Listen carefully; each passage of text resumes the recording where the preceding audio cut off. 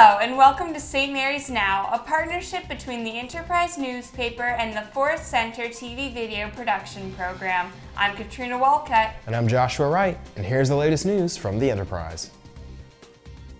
There's a new commanding officer at the Naval Air Station Patuxent River. Captain Christopher Cox was recently promoted to commanding officer to the Navy's program.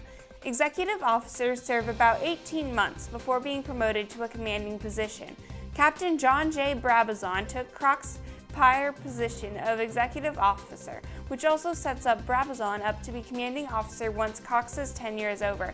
Cox graduated from the U.S. Naval Academy in Annapolis in 1995 with a degree in marine engineering before receiving his Master of Science degree in Natural Resource Strategy. Captain Jason Hammond, who recently retired and stepped down from the role that Cox is taking on, said that Cox is by far the smartest human being I've ever come across. Jennifer Cord, a 5th grade teacher at White Marsh Elementary School, has been given the Teacher of the Year award by the St. Mary's County. She has taught at White Marsh for 21 years and has built relationships not only with the students, but with the parents. Cord said, "It's not just the teaching part that matters, it's the relationship part. They need to know you care. Not many people can say they love what they do every day." Many of her students describe her as funny and sarcastic. Bryce Gillingham, an 11-year-old student, said, "She makes me laugh almost every day."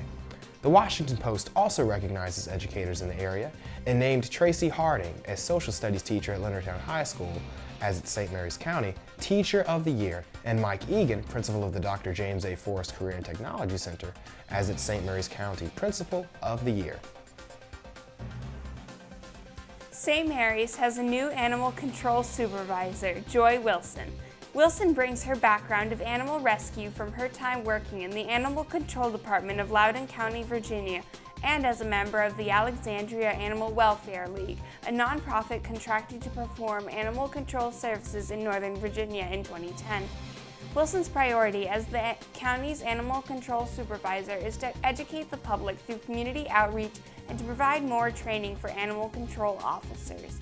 Wilson says, "We are a positive resource. Everyone in the division does this job because we love animals." The Animal Control Division can be reached at 301-475-8018 Monday through Friday from 7 a.m. to 4 p.m.